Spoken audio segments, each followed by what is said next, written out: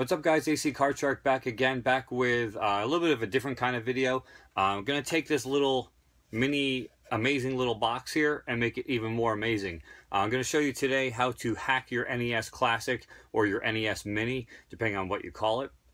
I'm going to show you exactly step by step how to go about downloading the programs you need, where to find all your games, how to load them onto this here, and make this truly an NES Classic. Truly make it a classic and customize the playlist to any games you want. And you know, it doesn't take that long. So I'm gonna get into this video. First thing you're gonna need, and I'll leave all the links below in the description. It's a program called HackChi. Like I said, in the description, I will leave links to both the HackChi website as well as where to locate and download the ROMs to load onto your NES Classic. And basically, the HackChi program, I did not get into detail with it. You download, click on the link, download the program, and it literally step-by-step everything for you. And then I did go into some detail as to where to find the ROMs and everything else. So we're going to cut to some footage here of basically where to find all your ROMs and everything else. And then I will show you at the end the fully running NES Classic with my custom playlist. All right, so to get the games, you basically want to navigate your web browser over to freeroms.com. As you can see there, on the left side here, you just click on NES, so it's highlighted, and it gives you like an alphabet bar right here. So basically, just to show you an example, I'll show you how to add Paperboy, one of Mindy's favorites. So you click on the P here, which I've already brought it up, but this is how it loads. And then let me just zoom out a little bit here so you can see better. It's kind of tough. I'm trying to hold my phone to record this as I'm doing it one-handed. So you scroll down the list. As you can see, there's a whole bunch of games. Ooh, Panic Restaurant. I need to get that one too. But you click over here on Paperboy. Click on it. Sometimes you get some questionable ads. So if something happens to pop up that's, you know, a little bit more adult, I apologize. For some reason lately, some people it works if you just click download right here. For me, I've had to go through the alternate download link, which is over on the right side here. I'm not sure why, but whatever, it is what it is. It'll bring up another screen. As you can see, there's a couple screenshots of Paperboy. What you want to do is go to direct download right here and click on that. As you can see right down the bottom, install Paperboy, and it will come as a zip file. So from there, what you want to do, minimize your browser, minimize that. All right, so what I want to do here, the directory where I keep all of my NES emulated files is right here. I already have it open. You just need to have one place that you keep them all just to keep it straight. And then actually, if you go back in the browser, you click on Windows basically, if you click right here, it opens it up in a file or in a new window. Close that down or minimize it. And then what I do, instead of having to like extract all the files, because you don't need any of these readmes, if you can see right here the readme, you don't need that. So paperboy.nes, that's the files that you want are always .nes. So if you see right there, there it is. So click and drag, just basically drag it over to the directory where you're keeping all your games. And then you can minimize that, minimize that. That's my grandfather and my daughter. So everyone collectively, aww. So you want to go back into your HackChi. As you can see, some of these are some of the games I already have installed. And then what you do is you click right here to add more games. I apologize for if it's grainy, but it is what it is because I'm filming on a phone.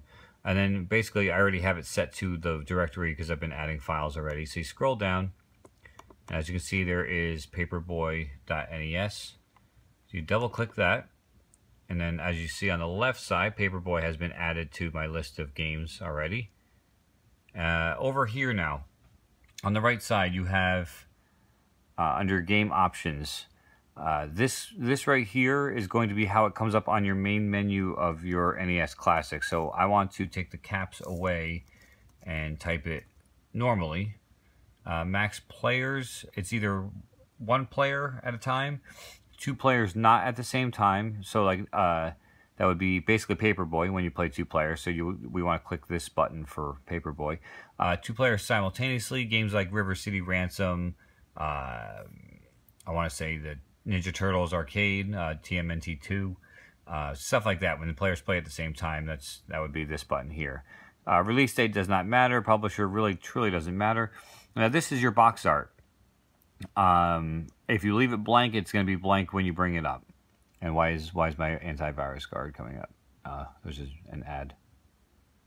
This laptop is very slow. So basically what you want to do is, me as a perfectionist, and I like to have everything done, I have to have box art for everything. So literally all you do is click right here on Google. What happens is it brings up a window and it will automatically load box art for the game in question. As you can see, there's different shades of blue. To me, the original one is this one right here in the top left corner. What you do is you obviously take your mouse, just double click. It'll automatically fill it in right there. And that's about it.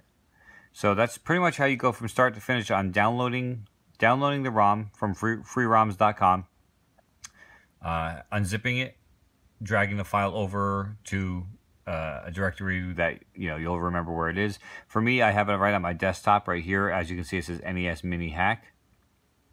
That's the directory I put everything in for the NES Mini, and then you add them in, and that's about it. So you add them in, you just alter any of this information here, get your box art. And then I will show you, after hooking up the NES Classic to the computer, I will show you how to sync everything up.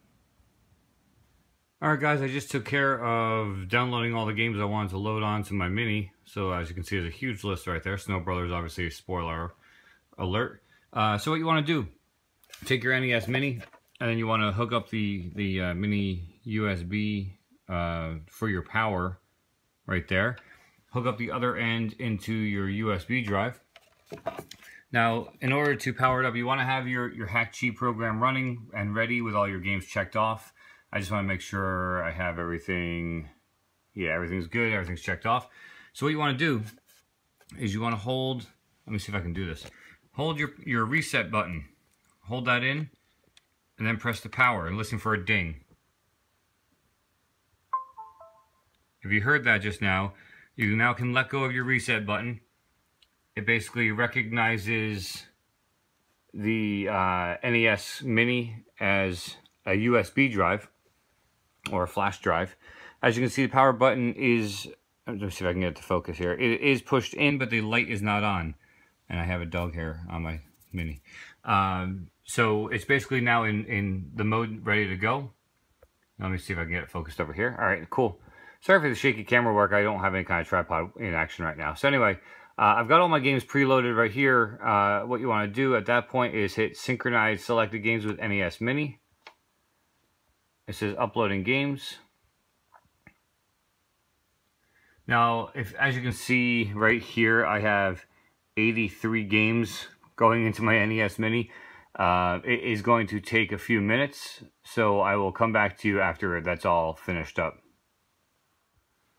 Alright, so the kernel was built. It is now uploading everything at the moment. You'll see it finish now.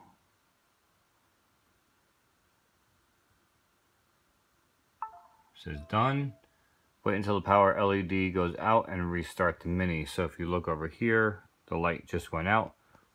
So you want to restart the Mini by hitting reset. And that should all be good. So you just click the OK button right here. And that's it, guys. So the next shot you're going to see, I'm going to switch over to the Elgato capture, and I will capture and go through all the games I put onto my Mini just now. Alright guys, as you can see here, we're going to start off with the A's. All my 83 games are loaded in here. We start out with A Boy and His Blob, followed by Adventure Island, Arkanoid, Bad Dudes, Ninjas Kidnap the President, Baseball Stars, best baseball game on the system by far. Bases Loaded, just a nostalgic game for me. That's mainly just because of the fact that I really loved playing that as a kid, and it's just a nostalgia game, and not exactly the best game in the world. Batman, classic. Battletoads, a classic. Blaster Master, Bubble Bobble 1, Bubble Bobble 2. Bubble Bobble 2 being one I will probably never be able to afford in my collection. Casino Kid, absolutely fun game. Castlevania, obviously you know that game. Chip 'n Dale Rescue Rangers 1 and 2, both on the system, which is awesome. Chubby Cherub, a little rare game that a lot of people don't know about, but it is a lot of fun. I do have this in my collection, and it's just a lot of fun to play. It's a good time to try to compete for high scores. Commando, just a lot of fun as a kid. Decent game, but more nostalgia for me. Contra, I mean, there is no other Contra game. I mean, as you can see, I have no other Contras on here. Cowboy Kid, another rare game I do have in my collection. I was fortunate enough to pick this up for a cheap price at a flea market, and was able to get that, and it is fun. I mean, Pixel Sandwich and I love playing this game. It's a good time, so Cowboy Kid had to be on there. Devil World, only released in Japan. Miyamoto's only game that didn't come out in the United States, and I had to find the ROM and put it on here because I love that game. It's like a Pac-Man type, eat the pellets kind of thing. Double Dribble, pretty much the only basketball game I love playing on the NES. Dr. Mario Classic, DuckTales 1 and 2. You got Excitebike, that's mainly for my daughter, she loves Excitebike. Felix the Cat, another rare oddity. That one is basically just a really good platformer. It's getting harder and harder to find. The value is actually rising on the cartridge. Again, I was lucky enough to get it for like 10 bucks a couple years ago in a lot from eBay. And yeah, so I mean, Felix the Cat, really good platformer. Flintstones Surprise at Dinosaur Peak, of course, that's like one of the legendary games. Again, one I will probably never have in my collection because of the price. Currently running between $1,000 and $1,500 for a cartridge. I will not spend that kind of money, so I had to put it on here so I could play it. G.I. Joe, Real American Hero, and G.I. Joe, The Atlantis Factor. Two really good games. Gargoyle's Quest 2, really good game from Capcom. Goonies 2, just a nostalgia game for me. Not exactly the greatest game in the world, but just a game I enjoyed playing as a kid. You've got Ice Hockey, to me the only hockey game. I know Blades of Steel was pretty good, but this is the one I put on my team. Yeah, put all my time into as a kid. Jaws, terrible game, again, nostalgia for me. Jetson's Cogswell's Caper, getting more and more rare, harder to find. Again, was lucky enough to get this about 5-6 years ago, and is a great game. Kickle Cubicle, another game that a lot of people have not heard of. One I suggest putting onto your NES Mini if you're going to hack it. Really, really fun puzzle game. Kid Icarus, just a classic. Kid Clown, another one getting rare and high in price, but a lot of fun as well. Again, if you're not looking to spend a lot of money, just download it and hack into your NES Mini and put it on here. It's a really good game. Kid Niki Radical Ninja, oh, I actually spelled it wrong. I put Radical Nina. That's the porno version. But anyway, Kid Niki is one of Pixel Sandwich's favorites. It's nostalgia for me because it's his favorite game. So, followed by my favorite game, Kung Fu, absolute classic. Legend of Zelda, of course, has to be on there. Little Samson, again, one that's too expensive, and I probably will never own the cartridge. Maniac Mansion, one of the classics, one of the cult classic games that you absolutely have to have on your collection, or in your collection. Megaman 1, Megaman 2, 3, 4, 5, and 6. Again, I do see some screw-ups on the titling of these. I have to go back and fix that. But 4, 5, and 6 just say Mega Man. But from the picture, you get the idea. All 6 Mega Mans. Metroid, classic game. Mighty Final Fight, one of the better beat-em-ups on the system other than River City Ransom. Put up by Capcom. If you like the Final Fight games, you'll like this one. They're just kind of like little mini people rather than full size. Mike Tyson's Punchout. Cannot have regular Punchout. You have to have Mike Tyson. North versus South. Again, that game is climbing in value as of late as well. And basically, it's like a strategy game, like a strategy board game type thing. But it's a lot of fun. Panic Restaurant, another really rare game I don't have and probably will never own.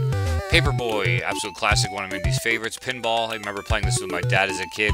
Very, very, very simple pinball game, but just a lot of nostalgia, a lot of memories for me playing with my dad. RC Pro-Am, lots of memories playing this with my cousins. Rainbow Island's a really good, fun game. It's kind of like Bubble Bobble 1.5 in a way. It follows the same characters. Rampage, a lot of fun. Renegade, played this game like crazy when I was a kid.